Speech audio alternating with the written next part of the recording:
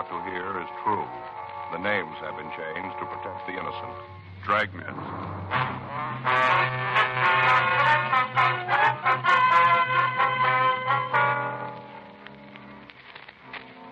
You're a detective sergeant. You're assigned to robbery detail. 2 masked gunmen have held up a bank in your city. The victims can't give you a lead to their identity. Your job, find them.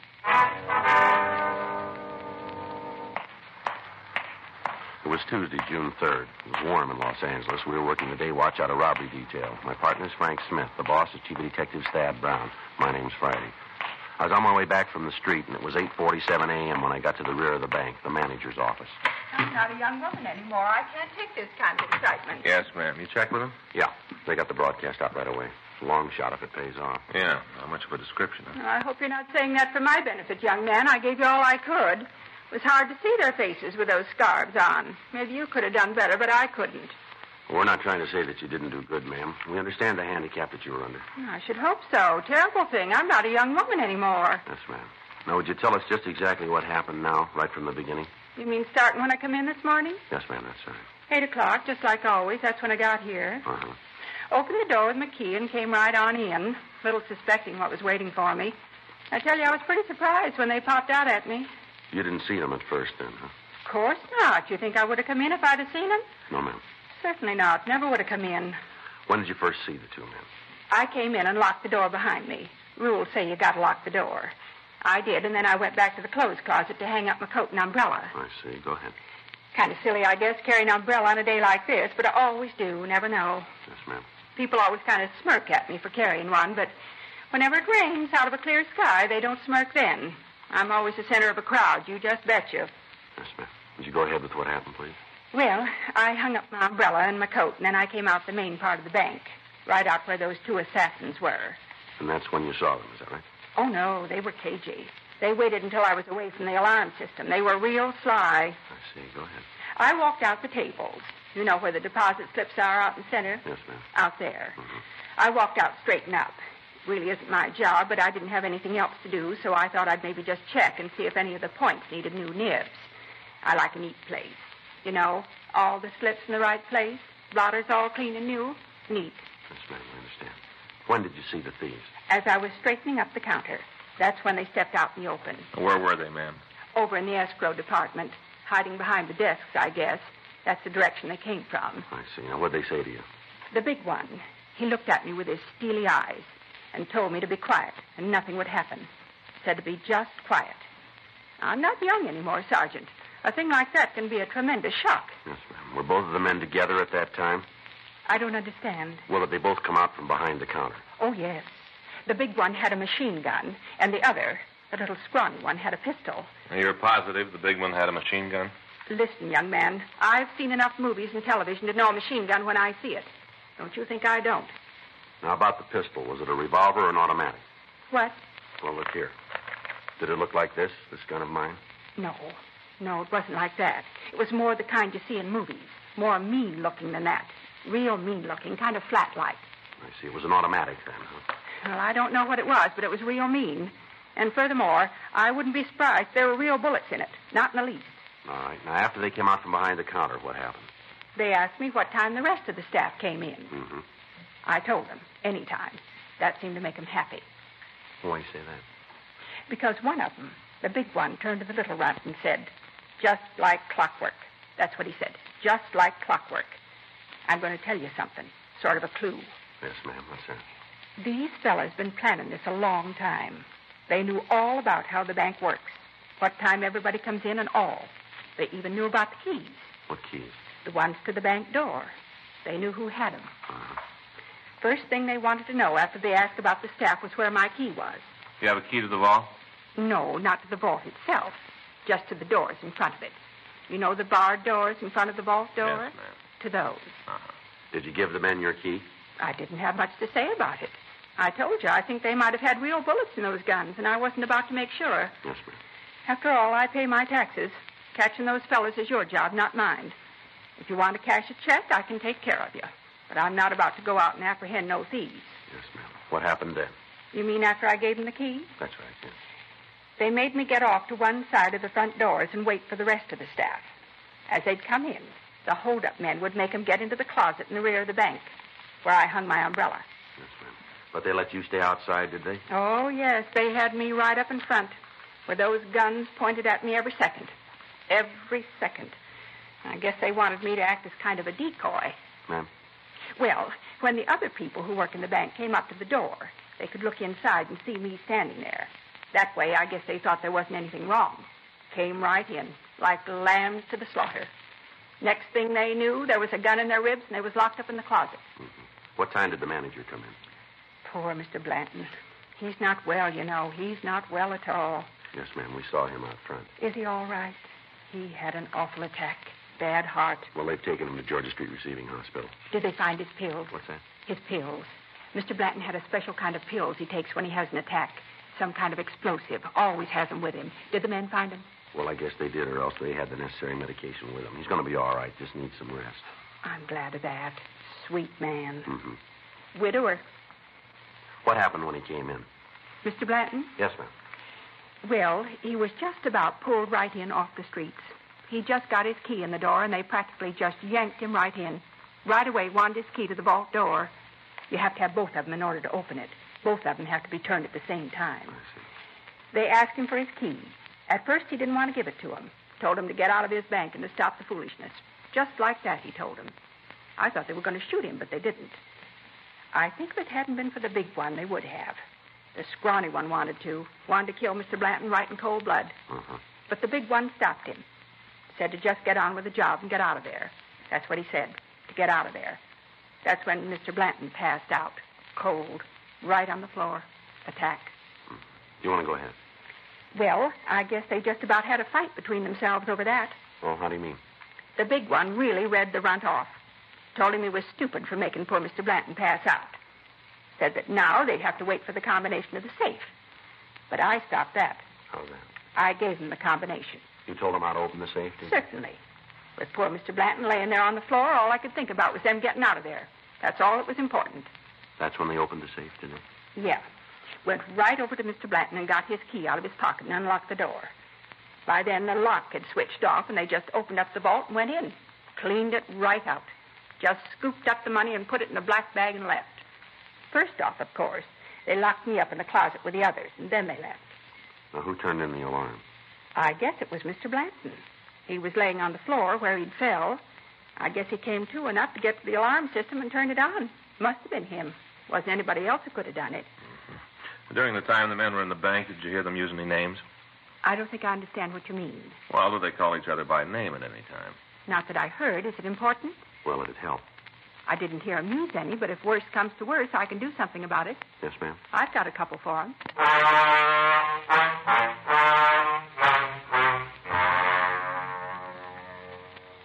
We obtained a complete description of the hold-up pair, and a supplemental broadcast was put out. The crime lab crew came out to the scene and went over the premises for physical evidence.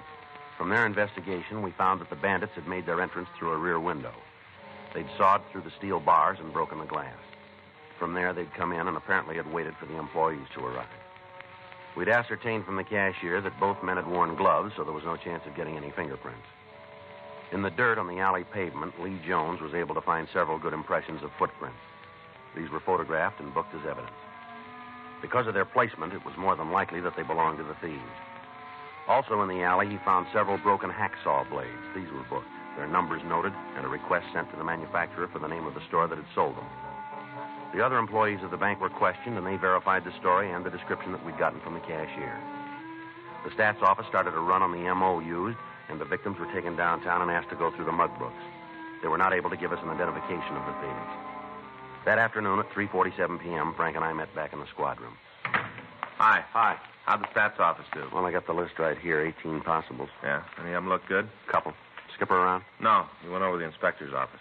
Anything special? Well, I wanted to check with him on who's going to work with us on this thing. Well, he left word. Murph and Gaffney are with us. We can use Pinky and Stromwell if we need them. Is Murph around? No, I went down to R&I. He had a hunch this might tie in with a heist they worked on last month. Same M.O. Figured he might as well check it out. Well, as soon as he gets back, maybe he'll give us a hand with this list, huh? Yeah. How about the bank manager? Any word there? I called Georgia Street, talked with Dr. Sebastian. He said Blanton has been released to his own doctor. What kind of conditions is he in? Should be able to talk to him tonight. Guess it was a pretty bad attack. Sebastian said he was in rough shape. Well, let's check out. We can tag Murph in the hall. Is Gaffney with him? He was. All right, let's go. You want to sign us out? Yeah. I got it. Robbery Friday. Yeah, he's here. Just a minute. For you, Frank. Okay. You want to take care of the book? Yeah. Who is it? He didn't say. Just want to talk to you. Oh. Smith speaking.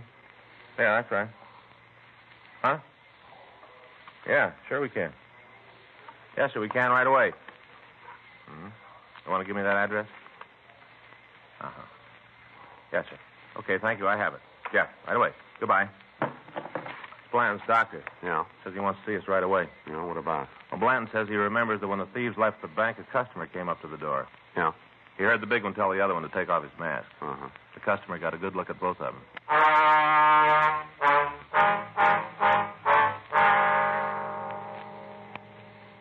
We left the office immediately and drove over to the bank manager's home. We talked with his doctor, and we obtained permission to ask a few questions.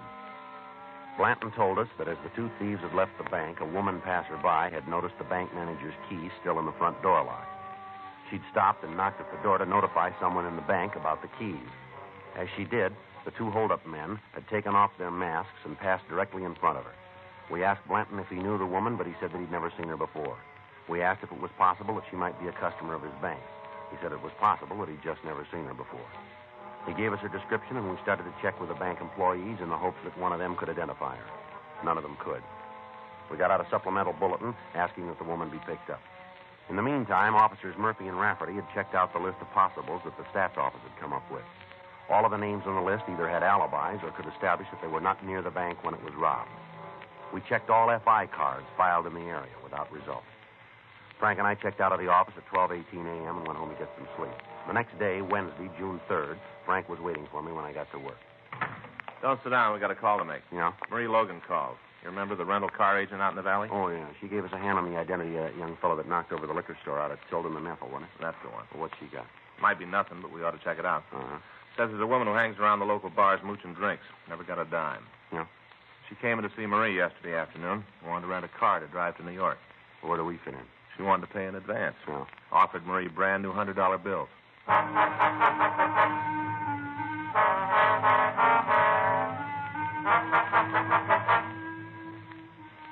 From the statement we'd gotten from the bank, we knew that in the $34,000 the thieves had taken, there were several $1,000s in $100 bills.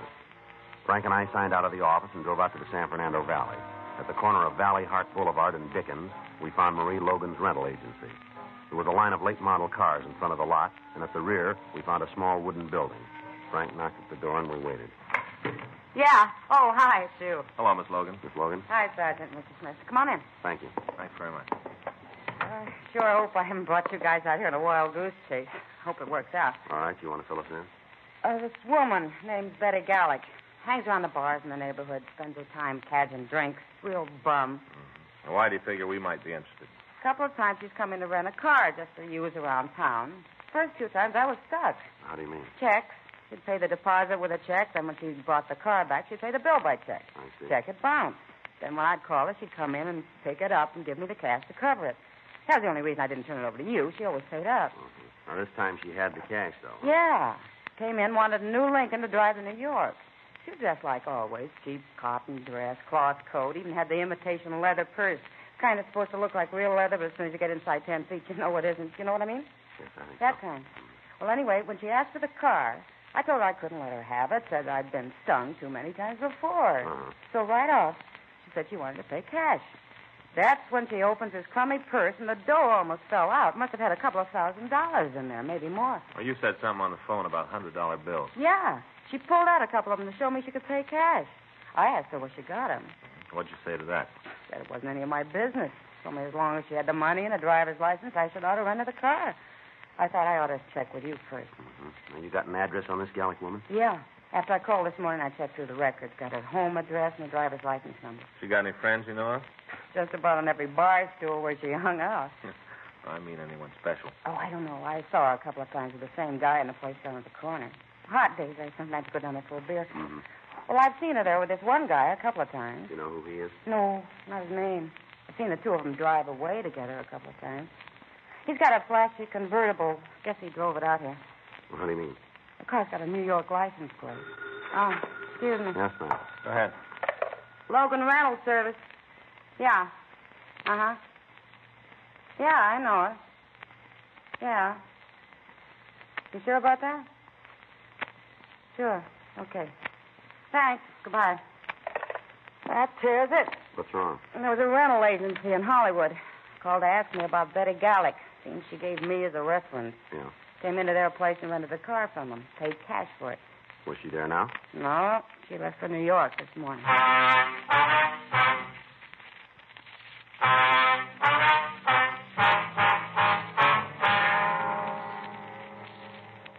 We contacted the rental agency that had leased the car to Betty Gallick.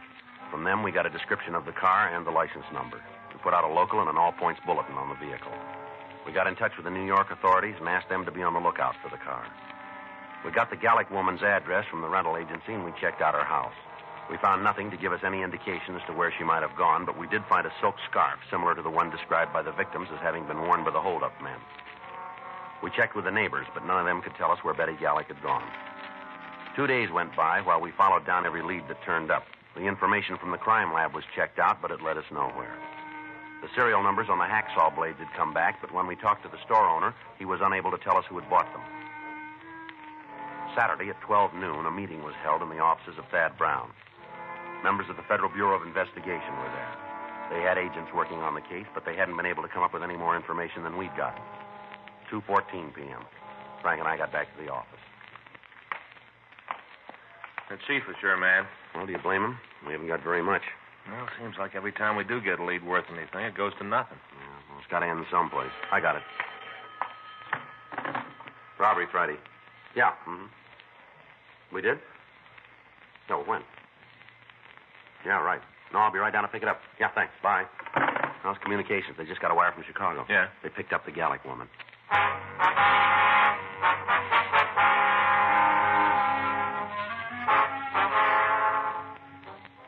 Betty Gallick had been picked up south of Chicago and held in answer to our communication. However, when she was picked up, she was in the company of 2 other women. They were identified as her sisters. We made arrangements to talk to her by long-distance telephone. As soon as we started to ask her questions regarding the bank robbery, she admitted being the driver of the getaway car. She told us that the theft had been planned by a man she knew only as Dean. She was unable to tell us any more about him. She went on to say that she'd met him in a bar in the valley along with the other 2 men. She identified these 2 men as Richard and Matt. She was unable to give us their last names or tell us any more about them. She did say, however, that Matt was from New York and that as far as she knew, he was there at the time. She went on to say that he was not with the trio when the bank was held up. We questioned her further, but she was unable to give us any additional information on the 3 men. She did, however, tell us that they had stayed at a motel located on Sepulveda Boulevard. She gave us the name and the approximate location. She was detained pending extradition in Chicago. Saturday evening, Frank and I drove out to the motel that the Gallick woman had mentioned. We rang the bell and waited. Yeah? Lights on. We got no vacancies. Police officers, we want to ask you some questions. What about? A couple of men who stayed here. Anybody in this place who's got trouble with the cops has to get out. You tell me who they are, and I'll throw them right at you. I don't want no trouble. Now, who are you looking for? One of them's tall, the other's short. Named Dean and Richard. What about the last name? We haven't got that. I don't need it. I know who you mean. Yeah. Sure. Dean Franklin, Dick Norton, a couple of no goods. They ain't here no more. You know where they are? I'm not sure. I think maybe I got an address in my desk. Come on in. Thank you. I'm Jim Allison. Well, this is Frank Smith. My name's Friday. What have the boys done? Just routine. We want to talk to them. You won't tell me, huh? Well, it'd be better if we talk to them about it. Well, have it your own way. I don't want to get mixed up in anything. Those boys got themselves a bucket of trouble. I want no part of it. While they was here, they paid their rent and didn't cause much trouble. That's all I was interested in, as long as they didn't cause any trouble. Yes, sir. How long ago did they leave? I guess it's about a week ago. I got it in the book, so I can check it for you if you want. Yes, sir. We'd like to have the information. Sure, I'll get it for you. Did they have any visitors while they were here? A couple of guys come around in the morning. That's about it, though. Look like bill collectors. The boys never let them inside. Used to talk on the porch. Mm-hmm. The 3 of them move out at the same time? No. Matt left a couple of days before. Said he was going back east. I think he had some kind of a job back there. They wasn't real chummy, you know. Kind of kept to themselves. All right, sir. Would you see if you got that address where they might be? Oh, sure. Forgot all about it. It's in the desk, I think. Always running into this kind of thing with a motel. Yes, sir. What's that? Wrong people renting rooms. We got no way of checking on them. Seems like whenever somebody's got trouble, they pick a motel to have it, and it never ends. Let's see. Yeah, here it is. They left this in case I got any mail for them, so just to send it on. Here you are. Thank you. It's a place out in West Los Angeles. Thank you very much, sir. Glad to help out. You can't tell me what this is about, huh? No, sir. It's police business. You figure you're going to have any trouble with them? Well, it's hard to say. It'll depend on how they want it. Well, if I was you, I'd take it easy picking them up. Why? But they know Franklin's got a gun.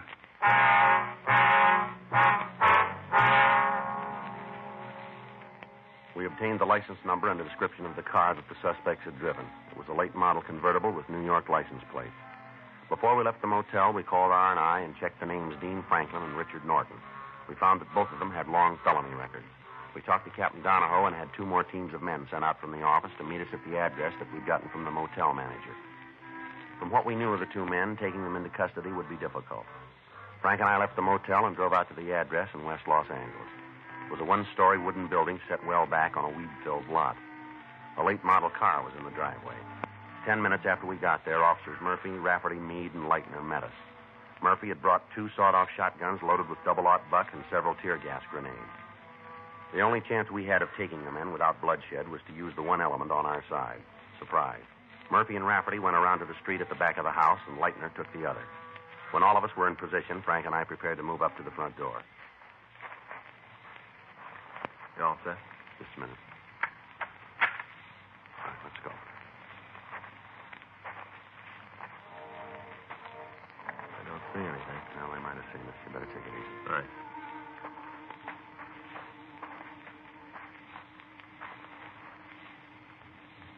All right, let's make it for the porch. Yeah. Come on.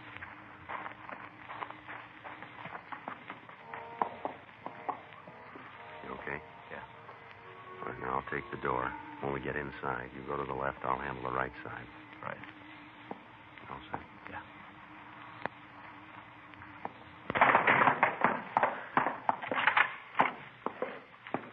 How about it? Nothing. Place is empty.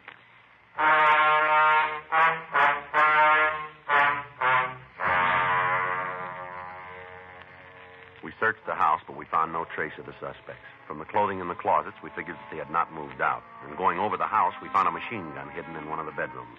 The cartridge clip was loaded, and the gun was ready for use. We pulled the clip, called the office, and told them where we were, and then we settled down to wait for the suspects to return. Murphy and Rafferty covered the rear approaches to the house. Meade and Leitner were in cars parked down the street, and Frank and I waited in the front room. At 10:46 p.m., the phone in the house rang 3 times, and then it stopped.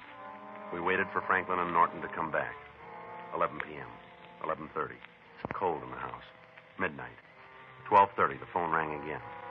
12:45. From down the street, we heard a car approach. Joe. Yeah. You see anything? Just a minute. Pull that curtain back. It's a Ford sedan coming down this way. Pulled into the driveway. Wait a minute. Yeah, it's them. Just the 2 of them? Near as I can tell, yeah. They're getting out of the car. Yeah. How about Leitner and me? Yeah, I see them. They're starting to get out of the car down there. Better cover the door. They're coming in. Right. Police officer, stand still. Run, Dick, run! Get the other one, Frank. Hold of that. Hey, Leitner, he's coming at you. No, hold of it. We got him, Frank. All right, Franklin, turn around. How'd you get to us? Who told you? Put your hands behind you. Who told you we were here? Somebody had to tell you. You'd never have got us without somebody tipping you. It was that lush Betty, wasn't it? It was her that told you. All right, outside. Come on, move. Had to be her. She was the only one that knew. Had to be her. You'd never have made it without her. You're wrong. Huh? We'd have made it. Come on.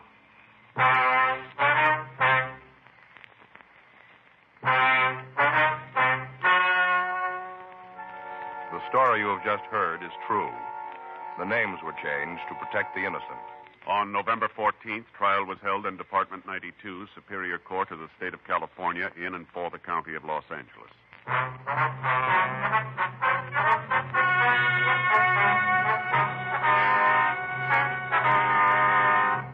Dean Roger Franklin, Richard Henry Norton, and Betty Elaine Gellick were tried and convicted of robbery in the first degree. Robbery in the first degree is punishable by imprisonment in the state penitentiary for a period of from 5 years to life. Further investigation showed that Matthew Arthur Ross had no part or knowledge of the crime. You have just heard Dragnet, the authentic story of your police force in action, and starring Jack Webb, a presentation of the United States Armed Forces Radio Service.